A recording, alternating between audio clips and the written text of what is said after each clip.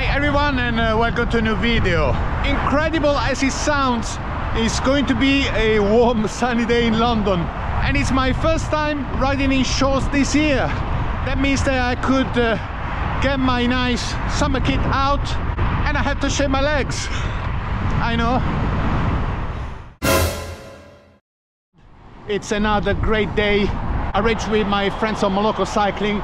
It's a Canyon demo day. I already tried an Aeroad at the previous event, but today I want to do an ultimate to ultimate comparison. Yes, this one is my all-time favorite. It's a definite bike that I adore, and I just want to see if the newer version can live up to the hype. It's almost inevitable that the Aeroad receives all the attention. As soon as you look at the bike with the profile tubing, it reminds you of a race machine, while the Ultimate in the look is a bit more subdued. It's the sensible choice, and as usual, people love extremes and exciting choices, so it's yes, inevitable that the Ultimate doesn't receive the same love. The Aeroad might be faster, but you have to have the power to get it going, and if you do want maybe one bike that can do it all, maybe the Ultimate is a better choice, but we will see.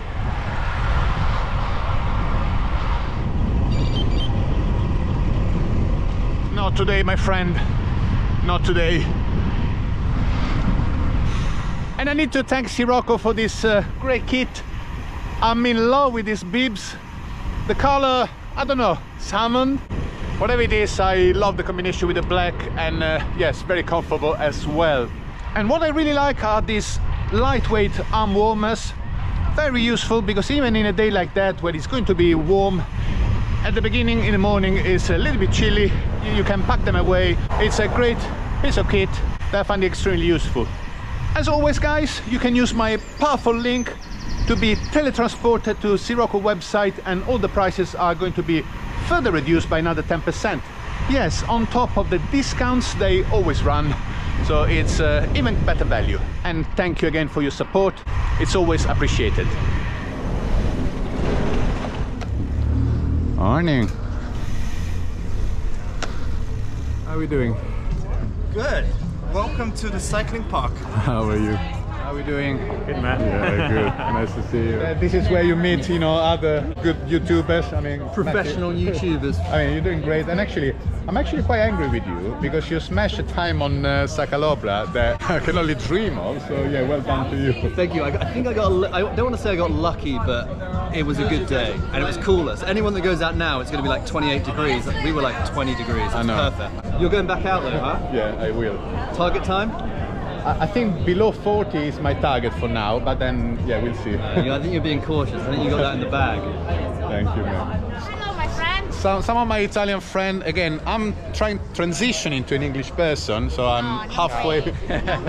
No, because I'm halfway in a summer kit, while my Italian friends still stick to the fully kitted. Really, Canyon put a great effort here. They came in full force with so many bikes. Look, buongiorno, look at that, some other influencers in the wild. Look what I'm trying, new Ultimate. This is my favourite paint job in the Ultimate. Yeah, by a long looks way. fantastic. Are you trying anything today or just riding? No, just riding today. This is going to be another strong guy in Mallorca, which I'm going to try to hang on to the wheel. Alright, let's join Cram for this spin.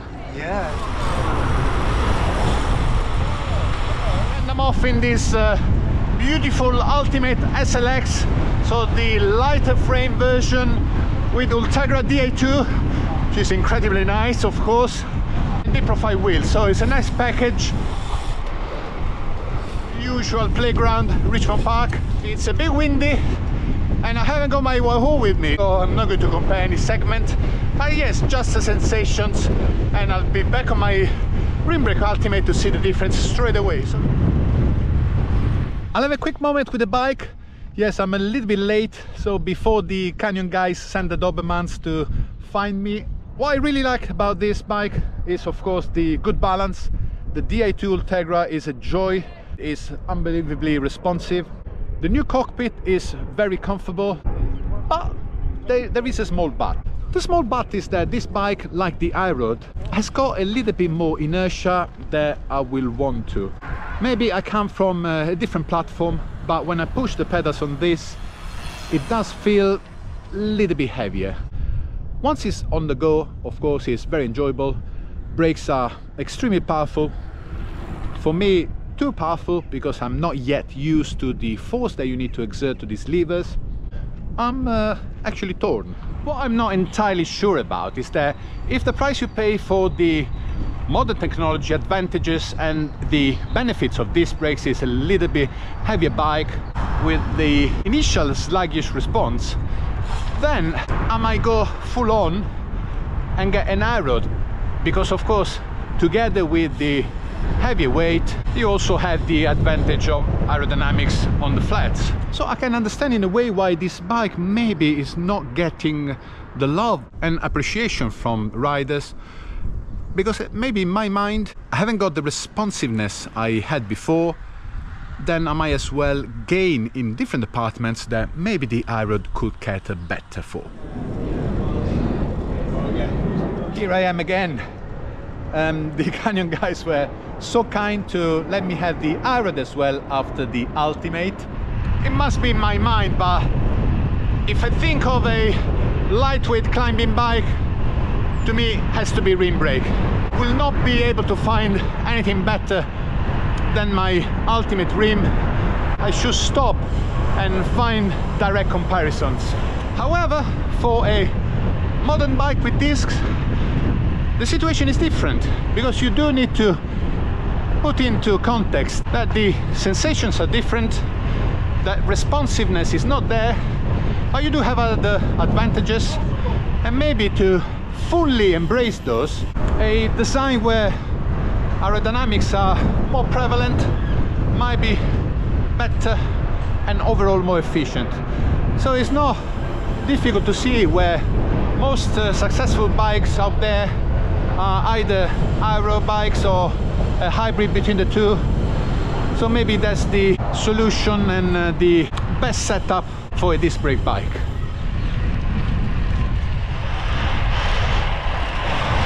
Great riding the Aeroad as always. It definitely feels like a more focused package. Yes, harder to climb on the Aeroad than the Ultimate, but overall maybe this is the one in my particular situation that I could look for, because yes, I will still be riding my Ultimate rim brake, which is, you know, like an extension of my body, but it's difficult to deny that this Aeroad has got really unbelievable speed, feels like a race machine, and it does have within the modern bike maybe the edge on some of the brands. However, and comes the caveat, if you don't have my power or Mathieu's power, it might be difficult to get the most out of it. Yes, the inertia is there, the wide tube sections, if you do get crosswinds, it's not easy to progress and you get shattered all the way. So it is a bike that can get you faster as long as you can put your hard work on it. Coming back to the Ultimate, yes, if you want to choose a modern bike and you're not the strongest rider, then maybe it's a well-balanced package, but maybe it doesn't move your heart like this one does. Right, time to say auf Wiedersehen. And I'm back on my Ultimate for really a true professional back-to-back test. And as soon as I put the power on the pedals, straight away the pickup and the responsiveness is different. And yes, it feels more alive. I've done this 3 times now. It's very difficult to answer which bike is the best. There's no clear winner, apart from my one. Well, yes, because to me, lightweight is still the winning combination. With a realistic budget, this bike is the best you can get. As long as you live in a country where it never rains. Not here. So moving forward, for me, maybe the Aeroad would be the best option. Like I did with the Velobuild, a lightweight and an aero bike is the perfect combination to enjoy different terrains. But enough talking about bikes. I'm going to be back at Moloko headquarters for a well-deserved pizza. Here we go again.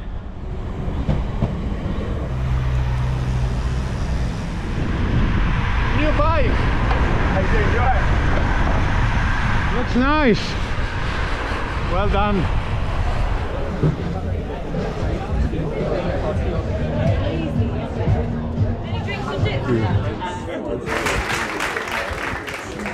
Saying bye to Paris and Max as well. Do you want Paris to swear on your YouTube? Just to... No! I don't even know how to beep it. Thanks again to Canyon and Moloko Cycling for the great event. I could try out the bikes and pretend I'm a professional bike reviewer. And also the pizza was great. I had a masterclass in coffee making from Paul, so all great. Nice people, nice bike, wonderful sunshine in London. What can I ask for more? Guys, let me know in the comments what you think it could be the best move for me to get a modern bike. Thank you very much for watching. I'll see you to the next video. Ciao!